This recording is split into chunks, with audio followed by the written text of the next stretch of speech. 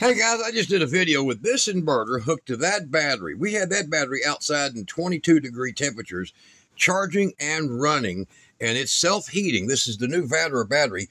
Y'all go to my channel, you're going to see more on this, but just as impressive was this crazy thing. I bought this for a few $100s. I'll put the links in my channel on the video. Big video coming up on this. And this thing here ran like crazy. We had two inverters connected to that one battery. 300 amps, 315 amps pouring out of it.